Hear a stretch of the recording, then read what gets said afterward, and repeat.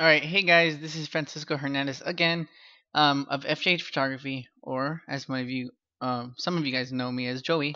And today I'm going to show you how I would remove an octabox. You see, an octabox out of a shot, and it's really simple.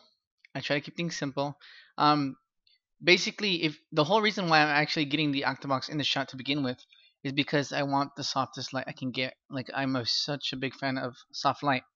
So sometimes you need the light really close for that soft light.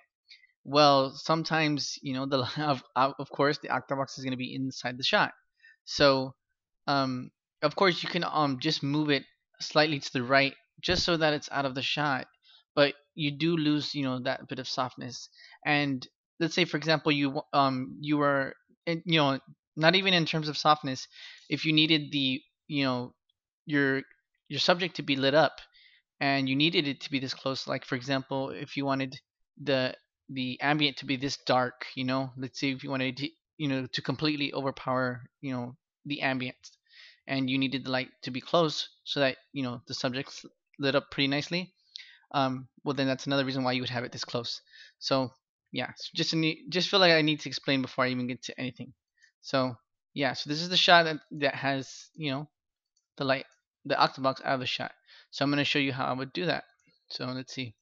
First thing I would like to do, is, first of all, I'm going to have the shot with the octabox in the frame, right here in the background layer. That's just, you could do the two ways, but I'd like to do it with that one on the background layer. Then I'm going to add this shot here on top, the one without the octabox, and I'm going to lower the opacity to see where it start. You could actually, I think I'll just try that out. I'm gonna do this technique where you can align the layers. Let's see, edit, auto align. Okay, you can't auto align yet because I think either because this one's locked. So let me make a copy of that. Edit. Okay, no, it's because this one needs to be rasterized. So I'm gonna rasterize it. And you actually have to be careful where you're gonna click. So I'm not gonna click here. I'm gonna click over here. And then from there, then I'll be able to auto align. It's under edit, auto align layers, and I'll just put auto, and then boom. So of course, I obviously didn't get the correct framing, so that's why this little bit of octabox is still in the shot. So you gotta be careful about making sure that you actually take the exact frame, because obviously I didn't. I forgot to frame it more over here to this side. So yeah, so this is the shot right here. I tried to make sure to tell her to stay absolutely still, so just for the sake of trying to get the same shot, and she was actually pretty still. You can see the light right there. So yeah, now what I'm gonna do is I'm gonna leave that one on. I'm gonna put a mask. I'm gonna invert it, and then I'm just gonna paint on. Let's see. I'm hitting B for the brush tool. I'm gonna make sure my opacity is pretty good.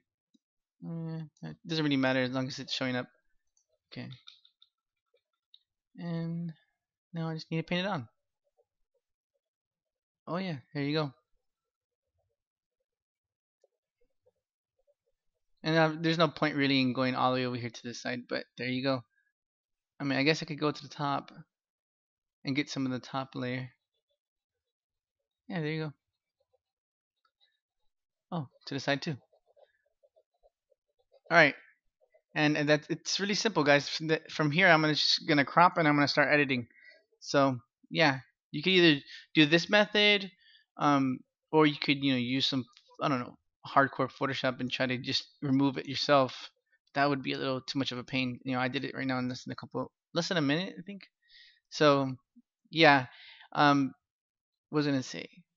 Just make sure that you have a tripod if you want to really like make sure that you don't have any mistakes. So because obviously I didn't do it perfect here. So if you use a tripod, it'll make everything a lot easier. And then yeah, from here I'm just gonna crop and then I'll be done. So hope you guys enjoyed the video.